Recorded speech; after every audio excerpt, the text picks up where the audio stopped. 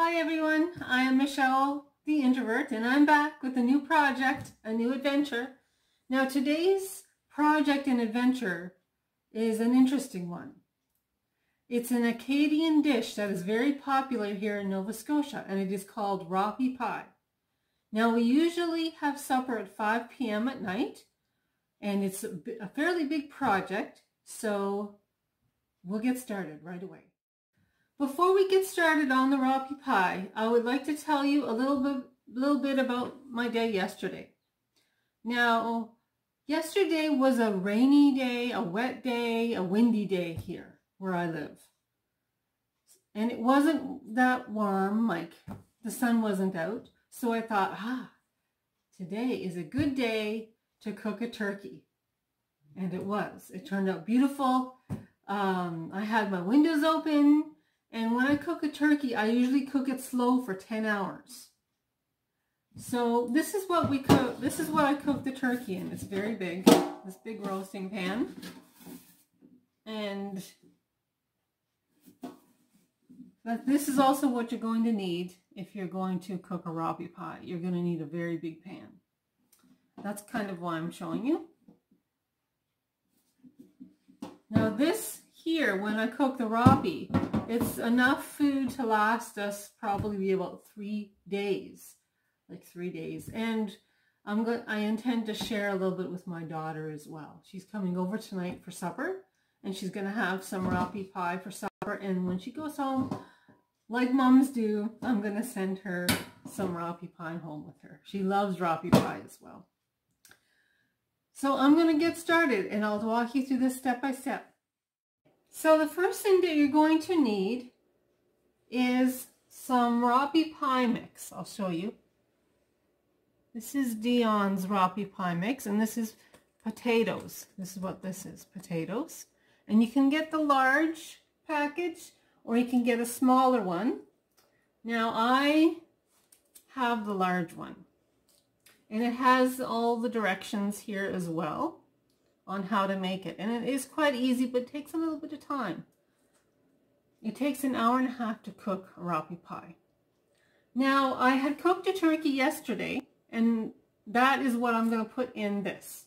Now, if you have a lot of chicken, cook up a lot of chicken and debone it. Make sure there's no bones, and because you just want the meat for the Rappie Pie.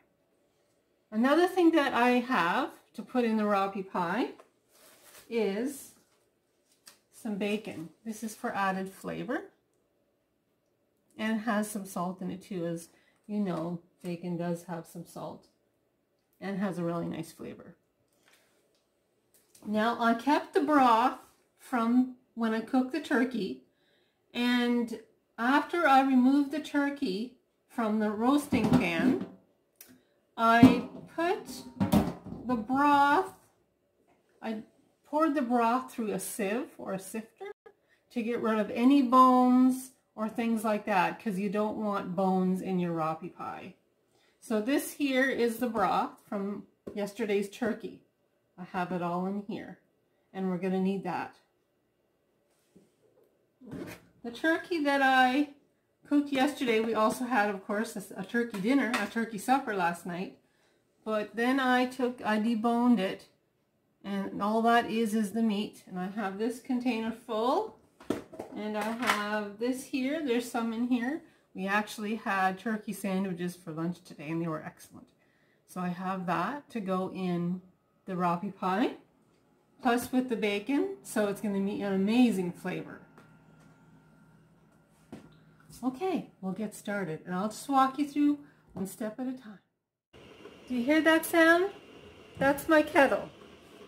I have my kettle on, and I have it full to the top with water, which is what you're going to need for the Rappie Pie. You need some boiling water. And I put the broth in this pot, and I'm going to have that start boiling. Now while I'm waiting, what I did is I put some margarine in my pan.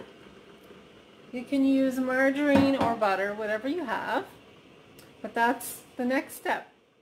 While I was waiting for the water to boil and for the broth to boil, you see it's warming up there. Still not boiled yet. I not only put butter in the roasting pan, but I put the potato in my big bowl. Now I have a Tupperware bowl. As you know, I love Tupperware. Well, I've put the potato in my Tupperware bowl, and my next step will be to take the bacon, which I have on my cutting board. My hands are washed. I'm a big hand washer. I wash my hands a lot. So my next step will be to cut up the bacon into small pieces. And I'll show you what it looks like after. Okay, I'm back. All right, so as you can see, the broth is boiling, and in the kettle, that has boiled as well, so that's all nice and warm. I'm just going to turn this off. Our roasting pan is ready. Our potatoes are all ready in our big bowl, and the bacon has been cut up into little pieces. I just cut them like that. So that's about the approximate size that you want. It doesn't have to be perfect at all, obviously, but just as long as, you know, bite-sized pieces. All right, now comes the next step. Are you ready? You need to have a measuring cup, 1 cup measure, and we're going to fill this 2 times with cold water and add it to the potatoes. So I'm going to do that right now. So I'm reading from this package that the Rappie Pie mix was in, and it says add 2 cups of cold water and mix well, which I did, and I will show you. It's all mixed in. The 2 cups of cold water is mixed in with the potatoes. Okay. Now the next thing it says on here is gradually add 24 to 28 cups of boiling broth and water. So we're going to alternate. Half of it is going to be boiling broth, half of it is going to be water. And we'll just take this step by step. So the first thing I want to do is add some of the chicken or turkey, either or. If you have chicken, use chicken. If you have turkey, go ahead and use turkey. They're both great. Make sure the turkey or the chicken is in bite-sized pieces. And so I'm just adding that to the bowl right now. As you can see, I'll just tip down the tripod here. See if I can do this. There we go. Okay, so there's some of the chicken. Now I'm going to just remove this piece here, and I'll break that into smaller pieces. Just 1 second. Another thing that I like to mention too is that there shouldn't be any skin on the meat. There should be no skin. We just want the meat. So I have the chicken in with the potatoes and the 2 cups of cold water. And our next step will be to add 5 cups of broth. So I'm going to go do that. Got my measuring cup.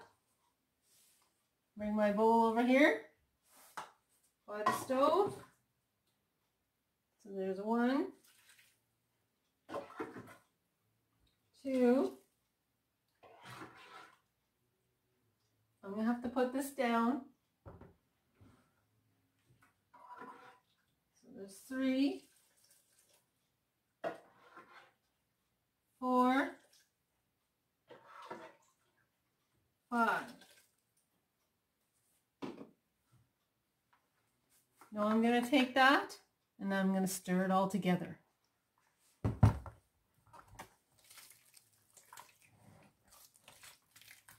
I'll stir it and then I'll show you what it looks like. So I have it all mixed together. This is what it looks like. Now we're going to add the rest of this chicken or turkey, whatever you have. I'm going to add the rest of this. And as I go through it, I want to make sure that these are bite-sized pieces and not big chunks. So I'm going to go ahead and do that, and I'll be right back. All right, so I put the rest of the turkey in the bowl. So there's about 3.5 to 4 cups of turkey in there. If you only have 3 cups of chicken or turkey, that's fine too, because we still have the bacon to put in. Now the next step, and I'm going to go get my boiling water. We put 5 cups of the broth in. So now we're going to put 5 cups of the boiling water in. That's 1. That's 2.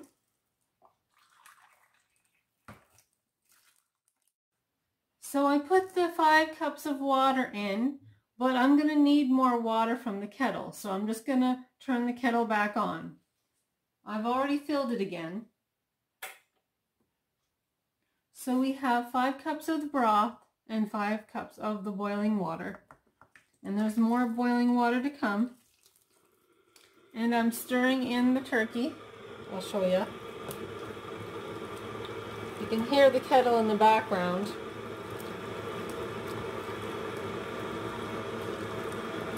This is nice. This is what it's supposed to look like.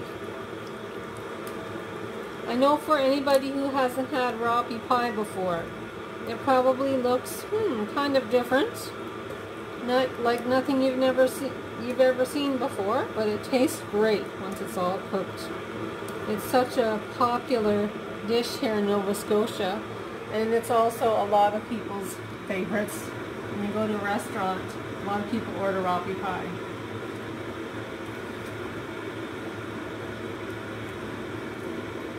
So I've got it all stirred in, all the turkey, and I'm waiting for the kettle. But now I need to put in some bacon and 5 more cups of broth. So I'm going to go ahead and do that right now. So I only had 4 of the 5 cups of broth. So I used the rest of the broth. It only added up to 4. So the 5th cup, I didn't have quite enough broth left. So I will use hot water for the rest of what I need for the recipe. But it's going to taste great. There's already so much flavor I know that we've already put in to this bowl. And this is what it looks like. But I have to be careful I don't spill it all over the place. Can you see that okay? Now the kettle's almost boiled. I'm going to turn the oven on to 350 degrees while I wait for the kettle. So I'll be right back.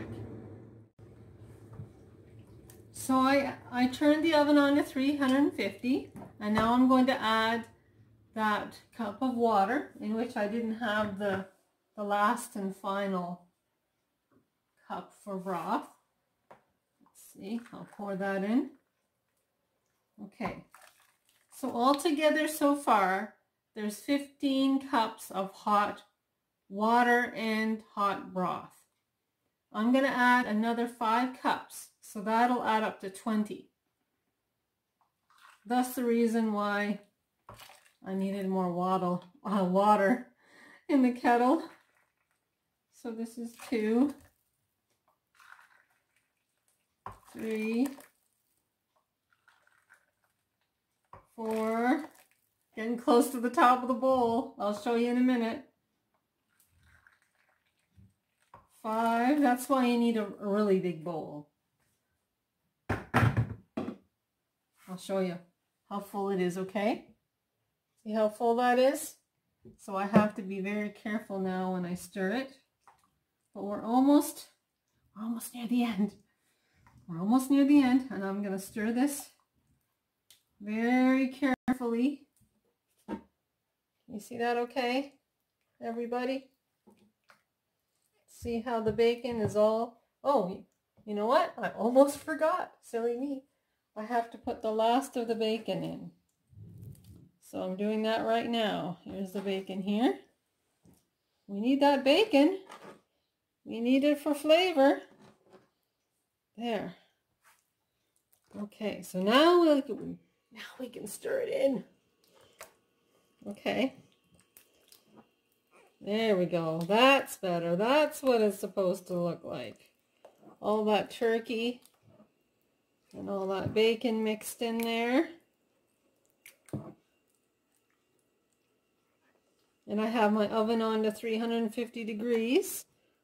So we're doing very well. Whoops, sorry about that. Didn't mean to bump there. Still getting used to my new tripod. I really like having my new tripod. It makes all the difference. Still learning a bit about vlogging. But I'm having a lot of fun. And I sure enjoy having you guys come along with me on my adventures. I have more adventures coming too. I've been making a list of ideas. Things that I think you might enjoy. Things that I think you guys might find fun. All right. This is what it looks like. Everybody, I'll show you. Let me carefully move the tripod. See how mixed in it is? That's what it's supposed to look like. Just like that. All mixed in good. And I should say as a reminder, if you pick up the potato mix, the Rappie Pie mix, and put it in the freezer, and you want to cook it for supper the next day, make sure you take it out of the freezer and let it go in the fridge overnight. So by the time you use it the next day, it's already thawed. Because when it's frozen, it's really hard to kind of work with. So it's a lot easier when it's thawed. Just a little tip and a reminder. So this is what it looks like, everybody. And I'm going to put it in my big, humongous roasting pan here. Whoops, sorry about that. Thought you could see. It's a little bit off there. I apologize. Okay. So I'm going to pour this into the roasting pan, and let me just fix this. Sorry, everybody. Oh, man.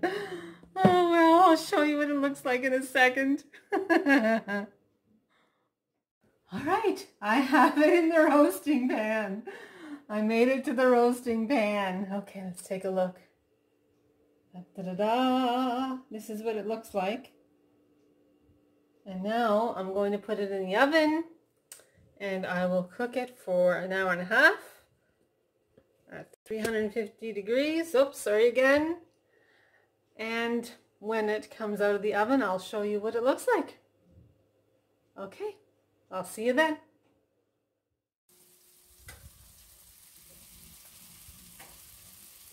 The Rappie Pie has been in the oven for 1 hour. Just another half an hour to go. It's almost done. Well, everyone, take a look behind me. What do you see? It's finally done, and it turned out great. I'll zoom in a little bit so you can see. And that's a Rappie Pie. With your Rappie Pie, a lot of people put salt and pepper on it with margarine or butter, but also a lot of people, like myself, we put molasses on, just a little bit of molasses on the Rappie Pie. It tastes really good with molasses. Or if you don't care for molasses, just add a little bit of butter and margarine with some salt, a little bit of salt and pepper, and it tastes great. That's what we're going to have tonight. Maybe someday you can join me, and when we have Rappie, you can come by sometime and we'll have it together. In the meantime, stay tuned for my next adventures. There's more coming up. If you like my adventures and if you liked what you saw here today, please click like on the YouTube button, or if you want to, press the subscribe button. So until we meet again, my friends, have a good dinner tonight, and I'll see you next time. Bye.